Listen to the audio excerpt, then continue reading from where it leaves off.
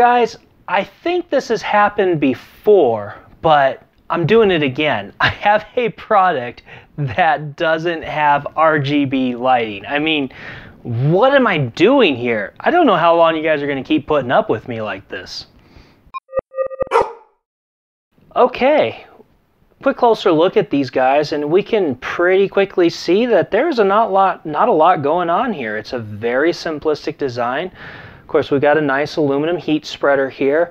We have just some tiny accents of some yellow, and we have some tiny accents of some camouflage. And of course, that is courtesy of partnering with Asus Tough branding, so it'll match well with the Tough branding motherboards. And so once we get to the flip side here, we kind of got the same situation going on. Just, you know, got a little bit of some stickers here for some, just, you know, you got your timings, you got some codes and stuff. But overall, it's just a very, very minimalistic design. And personally, I think Ballistix made an excellent choice here. The Tough branding from Asus, while they do have some RGB lighting and a little bit of flare, it tends to be a pretty straightforward design. Therefore, I feel like what Ballistix is doing is matching up well for what those kind of builders are going to want. I wouldn't know for sure, but it's just my guess. Now, performance. That's the other thing that these guys are going to matter a lot on. If we're going to be matching up with Asus, then we're going to want top-tiered performance, and these guys performed great. So, of course, my real curiosity was, hey, how well are these going to measure up compared to the Tactical Tracer RGB? Because if you've seen that review, I really liked it, and these guys performed excellent. Ada 64, we had excellent performance numbers for the timings and speeds. Overclocking, again, I almost got 1,000 megahertz. In fact, the reason why I didn't quite get 1,000 megahertz this time is I switched to a new board and I have an X470 motherboard instead of an X370.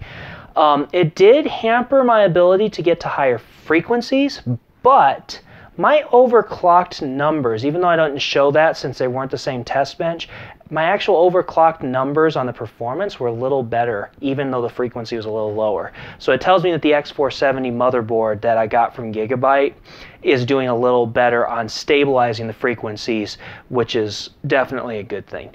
Yeah, Ada 64 did good. Of course, then I took a look at Cinebench just to see, and once again, we see very little difference. Memory has very little to almost none impact on the rendering benchmark.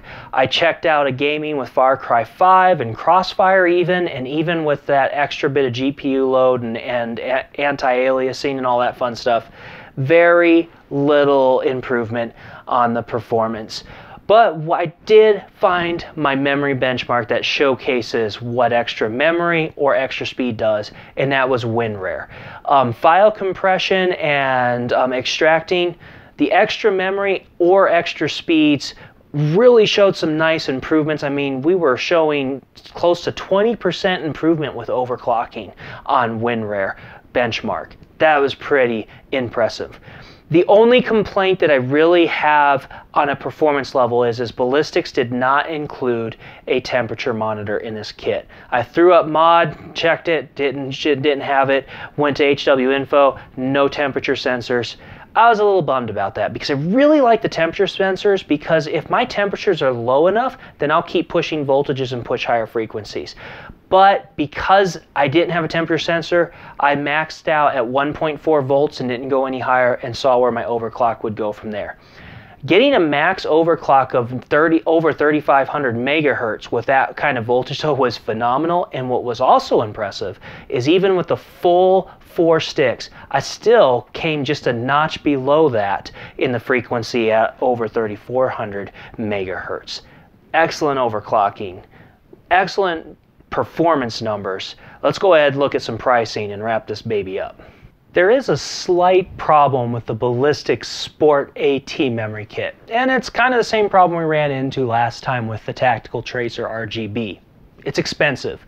I mean, for this 32 gig kit right now, you're looking at almost $360 on Newegg. Now, RAM has gotten pricey and it's starting to slowly come back down, but it's still staying pretty high up there.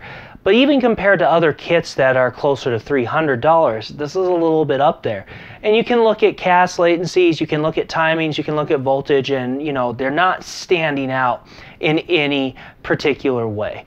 And that's kind of the only knock against that, because otherwise we are looking at a phenomenally performing product. I mean, once again, they knocked the overclocking out of the park.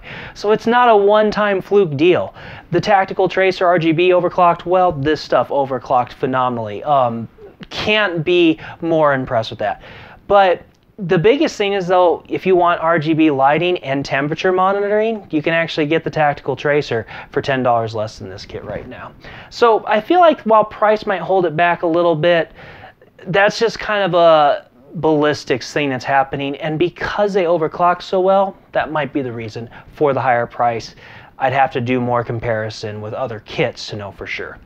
I do really love these kits, though. I could definitely recommend that if you want something that doesn't have RGB, you like the looks, and you're like, hey, I want some overclocking, or I just want really high quality, go for a kit of Ballistix.